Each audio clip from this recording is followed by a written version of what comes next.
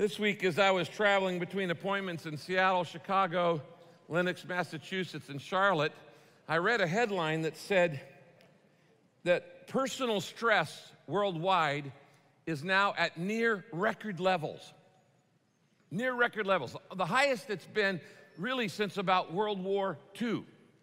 So I decided to do a little research on this.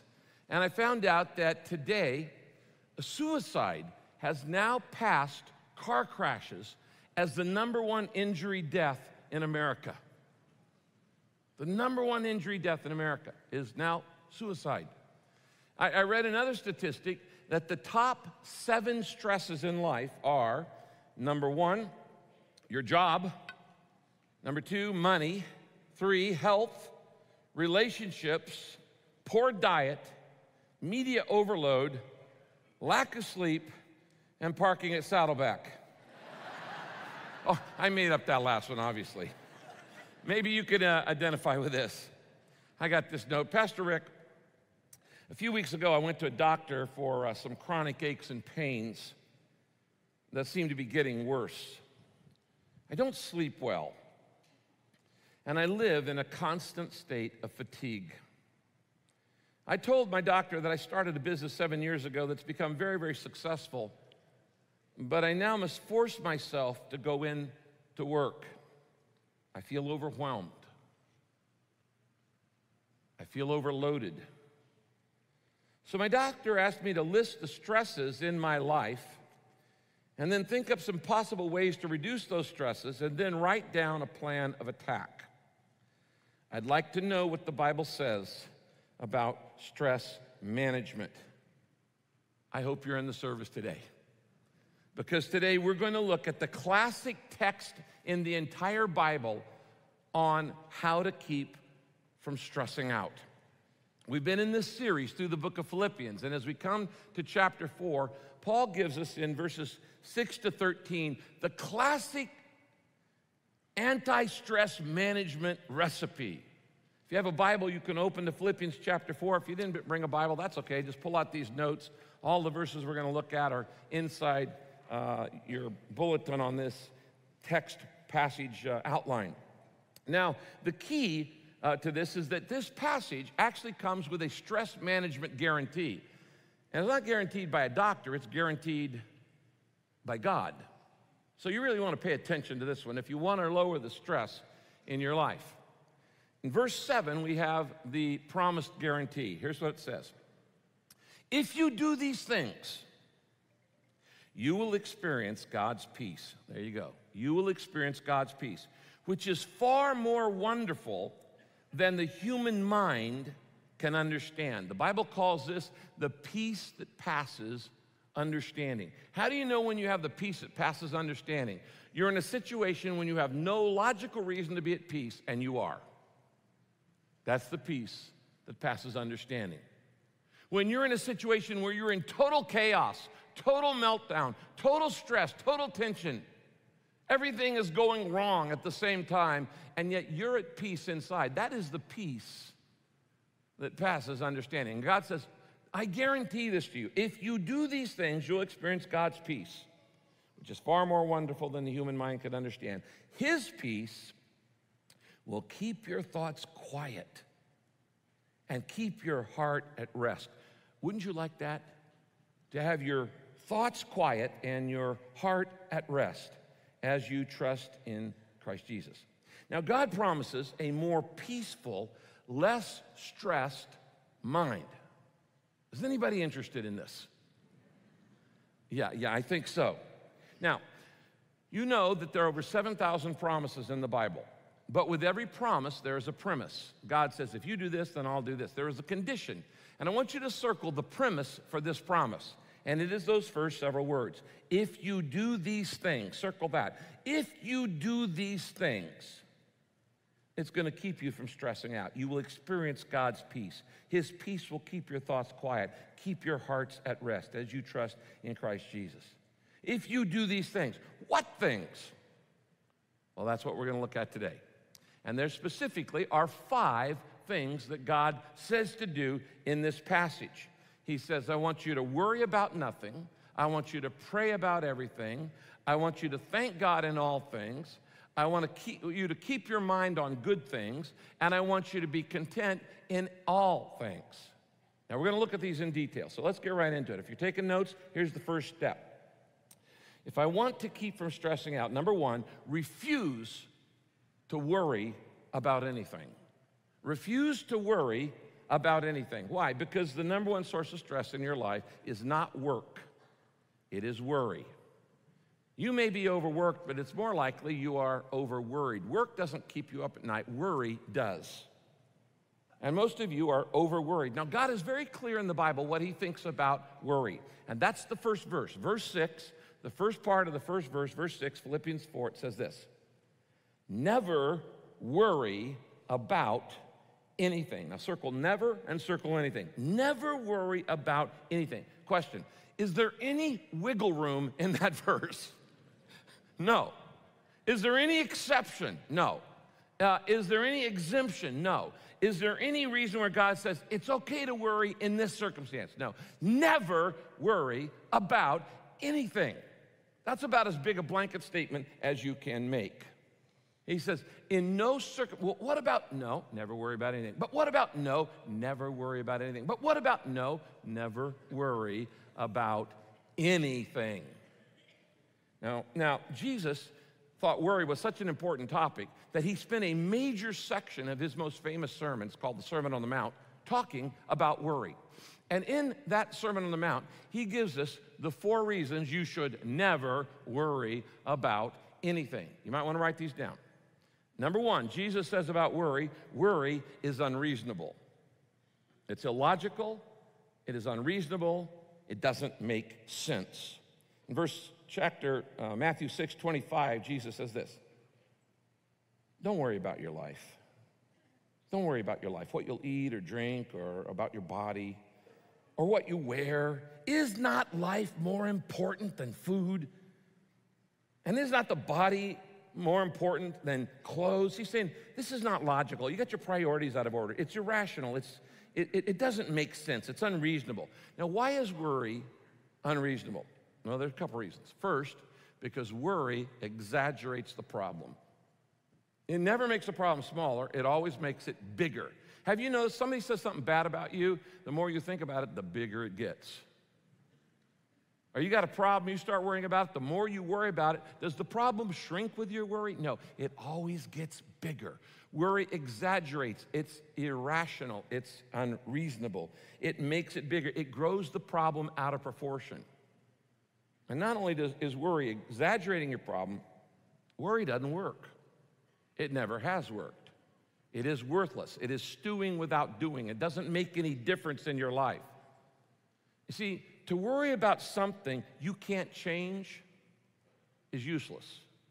And to worry about something you can change is stupid. Just go change it. In either case, worry is not the answer. Worry doesn't work. It's unreasonable. Second, Jesus says worry is unnatural. It's unnatural. Why? Because in the entire universe, the only creations of God that worry are human beings. Birds don't worry, cows don't worry, dogs don't worry, cats don't worry. Cats create worries, but they don't worry.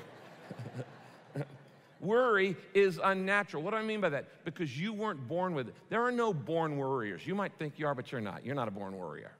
You learned it. Worry is something you learn. Now, the good news is if you learn to worry, it can be, unlearned. Now, you learned it, and actually to get good at it, you got to practice it. Some of you are pros at worry.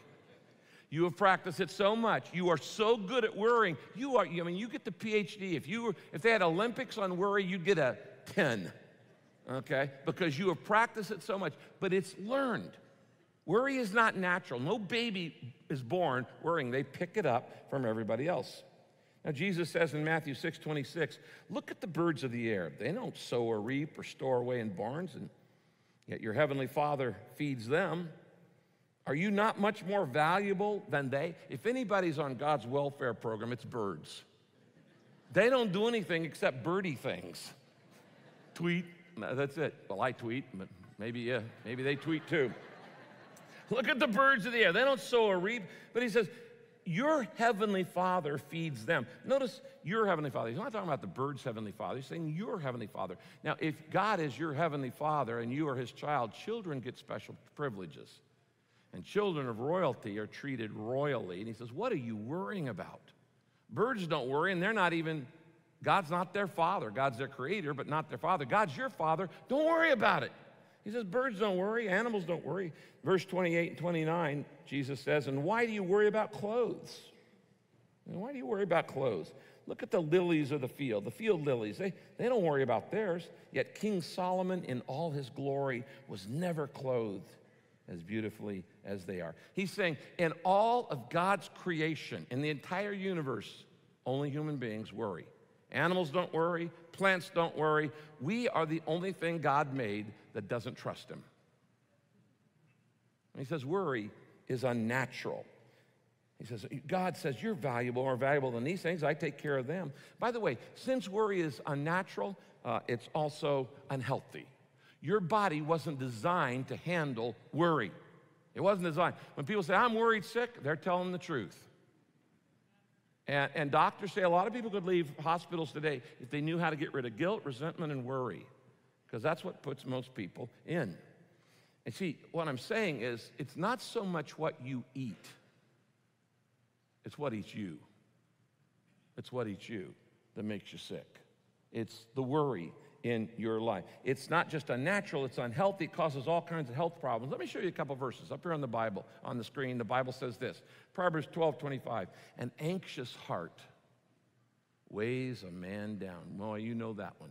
And you feel like you're just pulled down by the worries. You know, the word worry actually comes from an Old English word which means to strangle or to choke. That's what worry comes from, to strangle or choke. And every time you worry, you are strangling and choking the life out of your life. An anxious heart weighs a man down. Look at the opposite here on the screen. Proverbs 14:30 says, but a heart at peace gives life to the body. You want to be healthier? You need to stop worrying. Never worry about anything. Why? It's unreasonable and it's unnatural. The third thing Jesus says, it's unhelpful. It's unhelpful. Worry cannot make you 1 inch taller. Worry can't make you 1 inch shorter. Worry can't take 10 inches off my waist. If it could, it would have. Worry cannot lengthen your life. It can shorten your life, though. We know that. Worry cannot change the past, and worry cannot control the future. All it does is make today suck. It messes up today. That's all it does. It doesn't change the past. It can't control the future. It just messes up today. It's kind of like sitting in a rocking chair. You expend a lot of energy, but you don't make any progress. It's useless. The only thing that worry changes is you. It makes you miserable. Has never solved the problem. It's unhelpful. And then the fourth reason why the Bible says never worry about anything is because it's unnecessary. God says, what in the world are you worrying about? Don't you think I'm going to take care of you? Don't you think I'm going to meet your needs? I made you. I created you. I saved you. I love you. I put my spirit in you. Don't you think I'm going to take care of your needs? It's unhelpful, but it's also unnecessary. There's no need to worry. Jesus says this in Matthew 6:30. You know, if God cares so wonderfully for flowers that are here today and gone tomorrow, think of all the beautiful flowers that are never seen by human beings, but God takes care of them. He said, if God cares so wonderfully for flowers that are here today and gone tomorrow, won't he most surely care for you, oh, you of little faith? Now, we've been in this series, The Habits of Happiness, for 8 weeks. So we've gone through the book of Philippians, looking at different habits. And I've told you many times, happiness is a choice. You're as happy as you choose to be. If you're unhappy, it's because you're choosing to be unhappy. Don't blame your husband, your wife, or anybody else. It is a choice. And so is worry. Worry is a choice. Nobody's holding a gun to your head. You don't have to worry. And so the first step in stress management is to refuse to worry about anything. Why? Because it's unhelpful, unreasonable, unnatural, and unnecessary. The Bible says this, 1 Peter 5:7. Unload all your worries on God, since he is looking after you. And I love that word unload, because literally in the original Greek it means to just drop. It's not like take a long throw of it, like you're throwing a baseball or throwing a rock across the lake. It just says unload. It means let it go. Let it go. And God says, you know all those things you're stressing about this morning, all those things you're anxious, you're worried, you're fearful, you're uptight about, let it go. Let it go. Never worry about anything, because it's not going to do any good anyway. So what do you do anyway? You do the next step. And that's the second part of this verse. First part of verse 6 says, never worry about anything. The second part is talk to God about everything. That's the second step. You talk to God about everything. Don't panic, pray. Don't worry, worship. Stop talking to yourself about all the stuff that stresses you out and start talking to God. Talking to yourself won't do anything, but talking to God will. He's saying, talk to God about everything. This is the second part of this verse, Philippians 4:6. Never worry about anything. Instead, in every situation, let God know what you need in your prayers and in your requests. You know, I got to thinking yesterday, if you prayed as much as you worry, you'd have a whole lot less to worry about. And by the way, since God has promised to care for you, if it's not worth praying about, it's not worth worrying about. He says, talk to God about everything. God knows what you need in your prayers. You know, when I was a kid, anytime I had a need in my life, I'd go talk to my dad and say, Dad, I need this. And sometimes it was something that cost something. It was expensive. And I said, Dad, I need this. I can distinctly remember that not once as a kid, when I said, Dad, I need this, never once did I worry about where my father was going to get the money. Never once. Because that's not my job. It's my dad's job to figure out where the money is going to come from. It was my job as a kid, as a child, to simply ask. It's not your job to figure out how God's going to do it. It's your job to ask. To ask your Heavenly Father, Father, I need this help. You see, when you worry instead of asking, you're acting like an atheist. Worry is practical atheism. That's what it is. It's acting like I don't have a Heavenly Father in my life. It's acting like God doesn't exist. It's acting like I'm a spiritual orphan. Worry is practical atheism. God says, I'll take care of you. It's acting like God can't be trusted. Now here's what the Bible says. Look in your outline, James 4:2. You do not have because what? You do not ask. You do not ask God. So here's the second key to stress management. Worry less, ask more. Worry less, ask more. Instead of worrying, pray. Worry about nothing, pray about everything. You say, well, I don't want to bother God with this little bitty, tiny little thing. There's nothing tiny to God. Every problem in your life is tiny to God. There's no big problems in your life. There are no little problems in your life because all of them are tiny to God. Now here's what the Bible says in Romans chapter 8:32. Since God did not spare even his own son, Jesus, but gave him up for us all, he died on the cross for us, won't he give us Christ? Won't he who gave us Christ also give us everything else we need? What's he saying here? Follow the logic. Your biggest problem is getting into heaven because heaven's perfect and you're not, and neither am I. I stopped batting 1,000 about breath number 3. And so God came up with plan B. He came to earth in human form, and he said, I'll live a perfect life, and I'll die for you, and you can get into heaven on my ticket. It's grace. I don't work it. I don't earn it. I don't deserve it. I don't buy it. It's just grace. I told you last week that one of my mentors was Peter Drucker, and I asked Peter one time, Peter, at what point did you step across the line and accept a relationship with Jesus? He said, you know, Rick, the day that I understood grace for the first time, I realized I'm never getting a better deal. There was no way I'm getting into heaven on my goodness. I'm not good enough. It says, if God did not spare his own son, but gave him for us, won't he give us everything that Christ has given to us? Won't he give us everything else we need? If God solved my biggest problem, everything else is small by comparison. And if God loved you enough to die for your sins, don't you think he loves you enough to help you with your finances? Don't you think he loves you enough to help you with your health, with your relationships, with a career decision, with closing a deal, with making a sale? Yeah. There is no area of your life that God is not interested in. The Bible says he has the hairs on your head numbered. Now, for some of us, that's not too hard. But God knows every hair on your head and even the ones you left in the sink this morning. That's how detailed. I don't even know how many hairs on my head, but God does. God says, I'll care for you and I'll care for all of your life. So one of the dumbest things you can say is, God, I'll handle this. Really? When he's offered to take care of every area of your life, to say, God, I'll handle this. Why? You want to lower the stress in your life.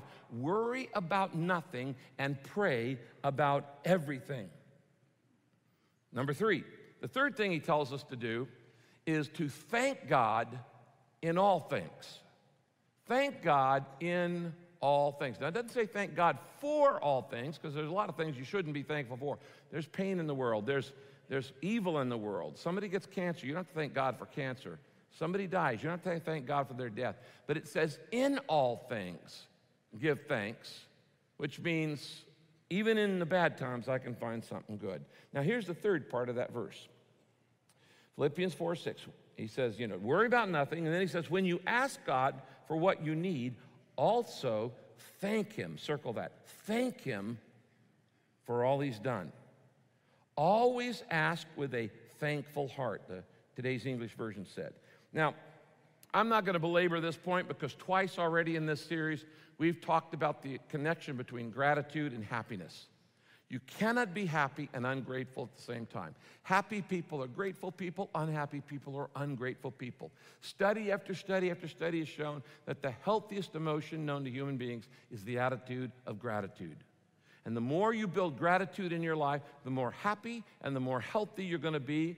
And in fact, studies show that having an attitude of gratitude actually raises your immunities. And being ungrateful and being resentful actually lowers your immunity to other things in life. We know that gratitude is one of the remedies for depression because it gets my eyes off myself and gets it on other people. And instead of looking at what I don't have, I look at what I do have. It's a stress reliever. It gets the focus off me. Ungrateful people are unhappy people. He says, when you ask God, don't just ask, but also thank him. Always ask with a thankful heart. Now, the fact is, I can always find something to be grateful for. We've talked about this before on the cover of Kay's last book, on Choosing Joy. There is a pair of railroad tracks, and it's representative of life. That in your life, you've got two rails at the same time. One rail are the good things that are happening in your life, and the other rail are the bad things that are happening in your life.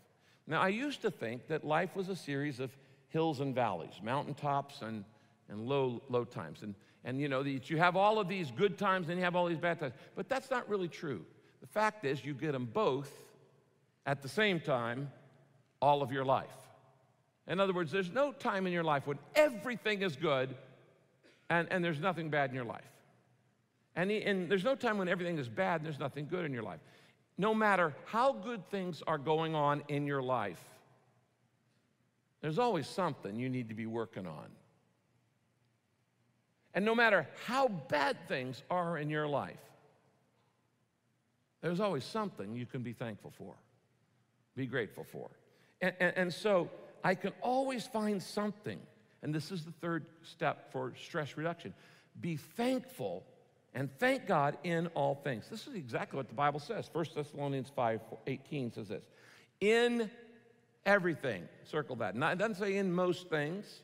It says in everything. Not for, but in everything. Give thanks, for this is the will of God in Christ Jesus for you.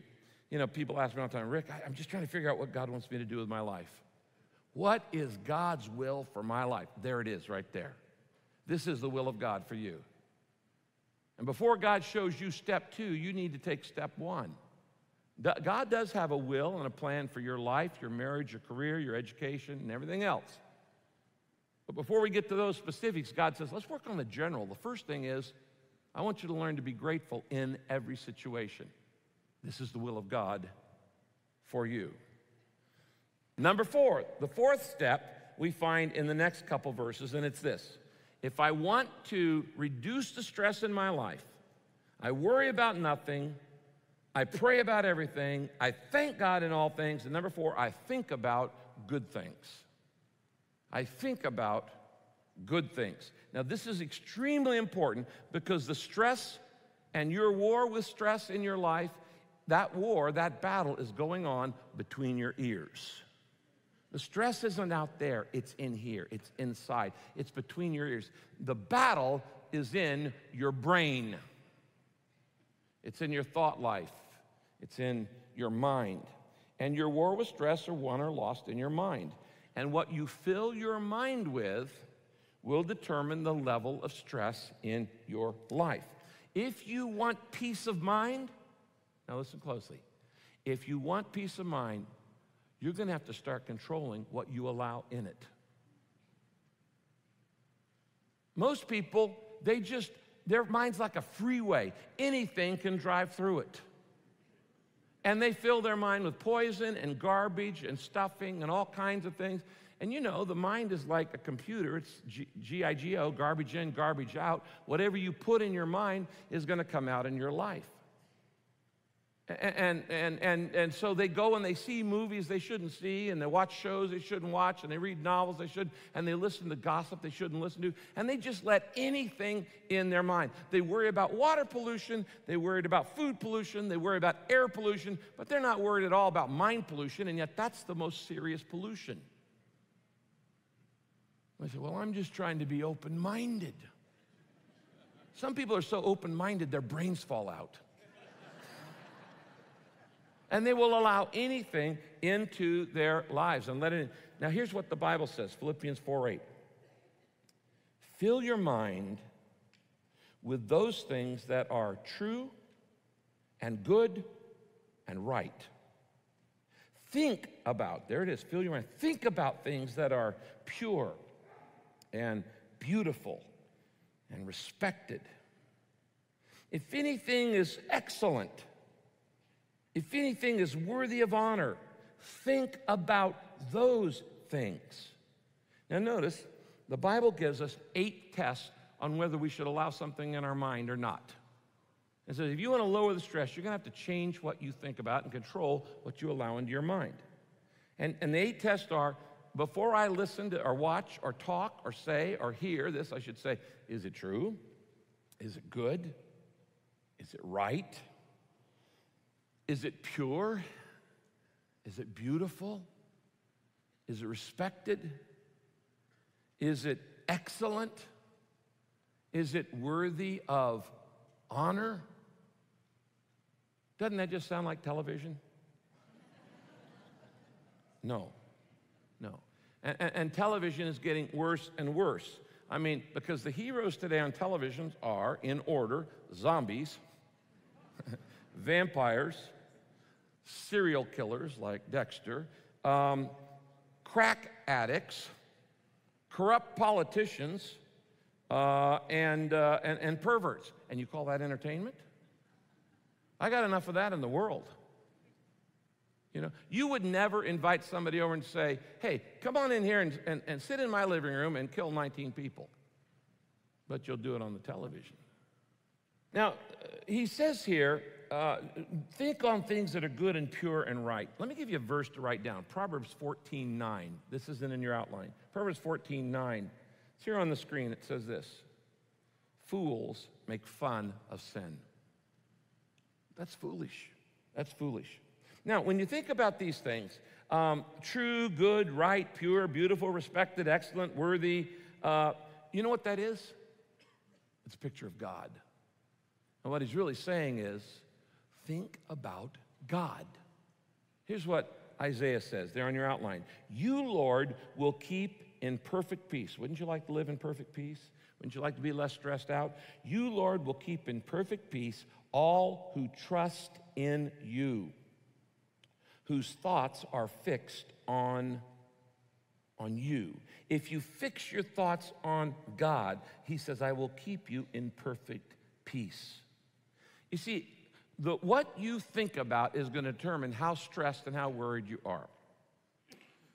You know, I've told you the story of Corrie ten Boom. Corrie ten Boom was a Dutch Christian young woman during World War II. Her family, the ten Boom family, her dad was a clockmaker, and they lived in Amsterdam during World War II.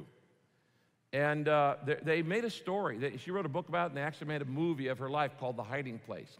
And during World War II, the ten Boom, this Christian family, took in Jewish friends and hid them in what was called the hiding place in their house for many years to prevent them from being captured by the Nazis and shipped off to death camps.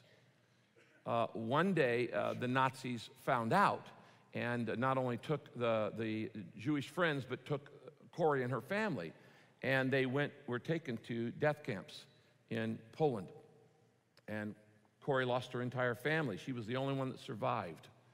And it's a very wonderful story, and in it she says something I've never forgotten. She said, if you look at the world, you'll be distressed. If you look within, you'll be depressed.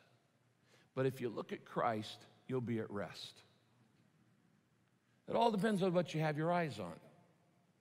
You know, people say, well, look within. Well, I did. I didn't like what I saw. I don't want to look within. I want to look without. I want to look at God. I want to look at Christ. Think about good things. Now, there's one other step. That's number 5. Be content with anything. The Bible tells us to be content with anything. This is the 5th key to living a reduced stress life, where God says, if you do these things, you'll have God's peace in your life. Now, let me explain contentment, because a lot of people misunderstand the meaning of contentment. A lot of people think contentment means I have no ambition. No, no, no, no, no. Paul, who wrote this book, remember, he's probably one of the most ambitious men who ever lived. He single-handedly takes the good news, the gospel, all across the Roman Empire. He's one of the most ambitious people ever, and he says, I've learned to be content. So it has nothing to do with ambition. That's not contentment. Contentment is not laziness. Contentment is not apathy. Contentment is not complacency. Contentment is not fatalism. What will be, que sera, sera. Contentment is not lacking ambition. Here's what contentment is. It's enjoying what I have right now rather than waiting for something else to happen in order for me to be happy. Does that make sense?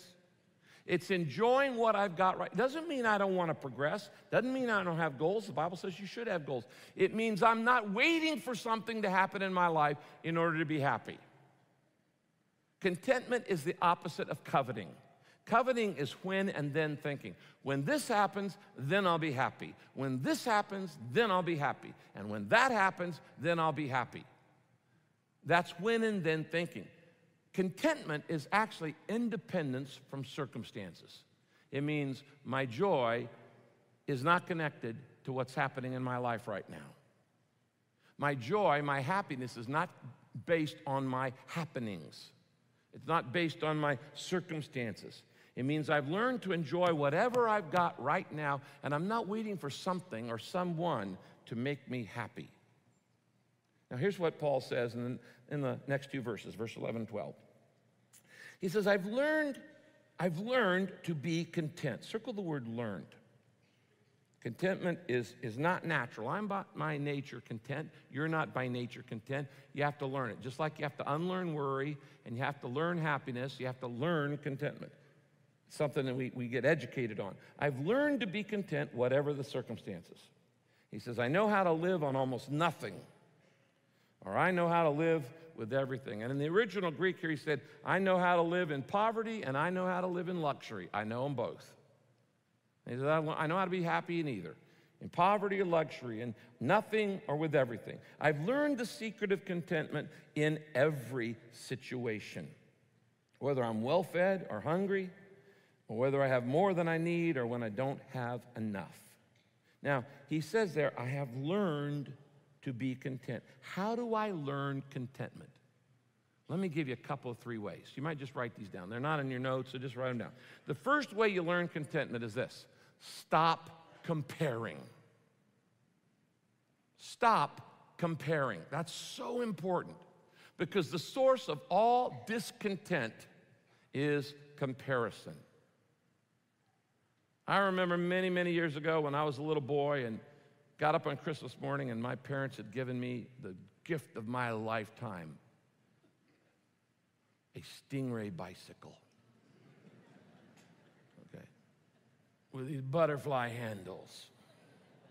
Get your motor running. Banana seat.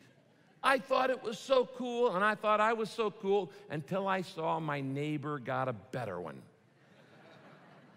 And my happiness went out the door. Now, the Bible tells us over and over and over, it is stupid, it's dumb, it's foolish to compare yourself to anybody else. Why? Two reasons. One, you're always going to find somebody who's doing a better job than you and somebody who has more than you, and you're going to get discouraged. Two, you're always going to find somebody you're doing a better job than, and you have more than, and you get full of pride. Either way, you're dead in the water, God takes you out of the game, and you sit on the sidelines for the rest of the game. Discouragement and pride are the two things that knock you out of life. So he says, don't do that. God says, I called you to be you. I made you to be you. If you don't be you, who's going to be you? When you get to heaven, God is going to say, why weren't you more like your sister? Or why weren't you more like your mom or your dad? Or what? God's going to say, why didn't you be you? I made you to be you. Most of us start off as originals and end up as carbon copies. God never makes copies of anything. No two snowflakes are alike. No two human beings are alike. You have a unique thumbprint, handprint, voice print, footprint, eye print. You are unique. Even identical twins aren't really identical. They're different in millions of ways. God never makes a repeat. Man makes clones. God never makes clones. And when God made you, he broke the mold. God wants you to be you, and if you don't be you, who's going to be you? Now, if you're going to be somebody else in life, God may as well kill you, because he doesn't need two of that person. He made you to be you, and he wants you to be you. And so he says, stop comparing. And because when you compare, you get jealous and you get envious. Now, the Bible says this. Look at this verse on your outline. Peace of mind makes the body healthy, but envy is like a cancer. In other words, it eats you up. It will eat you alive if you get envious. Now, that phrase, peace of mind makes the body healthy, that word, peace of mind, actually, in other translations, is the word contentment. Contentment makes the body healthy. So stop comparing. Here's a second little tip for learning contentment. Stop thinking that having more is better. You see, there are three myths that we're taught by advertising in society. Having more will make me more happy. Having more will make me more important. Having more will make me more secure. None of those are true. They're all lies. Having more will not make you more happy. Having more will not make you more valuable. And having more will not make you more secure. In the first place, you can lose it all. You can lose $1 billion in a lot of ways. And your value is not based on your valuables, and your net worth is not based on, your self-worth is not based on your net worth. It's based on who you are, not what you own. So stop thinking that having more will make me more happy, having more will make me more important, having more will make me more secure. None of those are true. You need to find your security in something that can never be taken from you. Well, if I put my security in my job, it can be taken from me. If I put security in my bank account, I can lose that. If I put my security in my health, I can lose that. Or my good looks, I can lose that. It has to put security in something that can't be taken from me, and that is my relationship to God. I'll never forget Viktor Frankl standing in a death camp. If you've never read his book, A Man's Search for Meaning, it's a terrific book. And he says, they stripped me naked. They took away everything, including my wedding ring. And then he said, I realized that there was one thing that could never be taken away from me, my ability to choose my response. You cannot control everything that happens in your life, but you can choose how you respond. That's your freedom. Now, here's what the Bible says. Ecclesiastes chapter 4. It's better to only have a little with peace of mind than to be busy all the time with both hands trying to catch the wind. It's what I call the Saddleback syndrome. We go out and we buy things we can't afford with money we don't have to impress people we don't even like. And then we get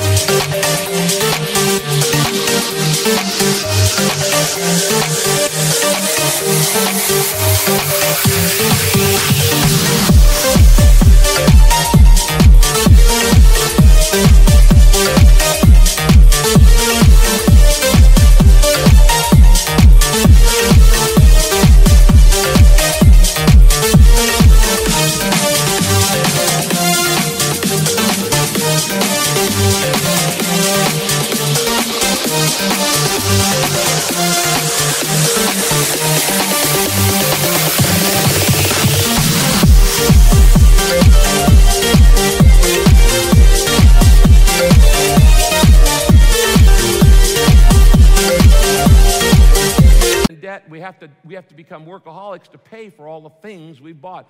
And if you own something and God told you to give it away, you don't own it, it owns you. A lot of people are possessed by their possessions. There's nothing wrong with possessions, nothing wrong with them. But unless you make it your God. And you cannot be possessed by your possessions. And he said, you know, if your whole life is trying to work harder to pay for stuff, he says you're missing the point. A third thing, and I'll end with this, is learn to admire without having to acquire. I've found this personally fun for me. Learn to admire without having to acquire. In other words, I have learned that I don't have to own it in order to enjoy it. The fact is, with ownership's a lot of pain a lot of the times. I mean, you got to insure it, you got to maintain it, you got to store it, you got to haul it. I mean, let me give you an example. My family and my kids and my grandkids, we like to jet ski. And we like to go down to Mission Bay and San Diego, particularly in jet ski. We've done on several vacations. We'll go jet skiing. And because we've done this a lot as a family, I've often thought, well, maybe I should go buy some jet skis. And then I think, why in the world would I do that? I mean, then I got to insure it. Then I got to maintain it. Then I got to store it. Then I got to haul it back and forth. If it's just down there, I go down there and use it. Rent it for an hour or two. I'm going to give you a true confession. I know this is going to shock you. I have never spent 1 hour of my life scraping barnacles off my boat. Because I don't own one. Okay? I just use yours. Okay? You got to lodge at Aspen, I'll jump up and down on your bed. You can insure it, maintain it, and store it, and haul it, and all. Learn to admire without having to acquire. Learn that I don't have to own it to enjoy it. That's part of contentment. Now, these 5 strategies that I've just mentioned, they're very easy for me to explain, but they're very hard to do. It's not easy to worry about nothing. It's not easy to pray about everything. It's not easy to thank God in everything. It's not easy to think about good things. And it's not easy to be content with anything. So where in the world am I going to get the energy to do these things that reduce the stress in my life? God says this, you come to me. You come to me. And I will give you the power and the ability to do what will help you do what is best for you. Paul ends this passage with verse 13. One of the most famous verses in the Bible is verse 13. I have the strength to face anything and everything by the power that Christ gives me. I can do all things through Christ who strengthens me. I can worry about nothing when Christ strengthens me. I can pray about everything when Christ strengthens me. I can thank God in everything and all things when Christ strengthens me. I can keep my mind on the right thing when God strengthens me. And I can be content with anything when Christ strengthens me. What we're talking here is not about a religion, but a relationship. You may be Buddhist, you may be Baptist, you may be Catholic or Protestant or Jewish, you may be Muslim or Mormon, or no religion at all. God has never made a person he doesn't love. God has never made a person he didn't die for. God has never made a person he doesn't have a purpose for. And he says, if you'll come to me, I will help you. I'm going to close with this last verse. Job 22, verse 21 says this. Obey God and be at peace with him. This is the way to happiness. You see, the real reason you're not at peace is because you're at war with God. And until you make your peace with God, that's what the Bible says God sent Jesus to do, is to make peace with God for us. When you make peace with God,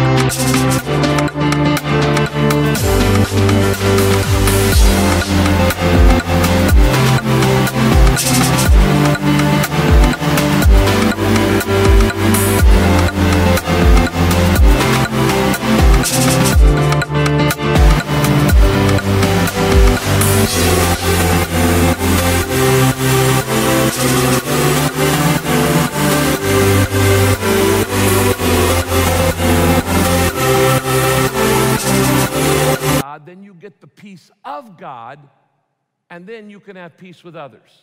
There's not going to be peace in the world till the Prince of Peace is reigning in our hearts. So in order for you to have the peace of God, you have to first have the peace with God. And let's close with that. Let's bow our heads. Would you bow your heads with me? And I'm going to lead you in a prayer. My blessing on you this week is Romans 15:33. It says, I pray that God who gives peace will be with you. So would you pray this simple prayer? It doesn't really matter what your words you say. If you just say, as I say this, you say, me too, God, me too. Say, dear God, I don't really want to be stressed out. I want to learn the habits of happiness. And you have promised that if I do these things, I will experience your peace. So I'm going to hold you at your word. Now, I don't have the strength to do these, so Jesus Christ, I need you to give me that strength. Help me to worry about nothing. To remember it's unreasonable and unnatural and unhelpful and unnecessary. You're going to take care of me. Dear God, help me to worry about nothing. And dear God, help me to pray about everything. Instead of talking to myself, to talk to you. Help me to thank God in all things. Help me to think about the good things. And God, I ask you to help me to be content with anything. God, I want to have peace with you so I can have the peace of God.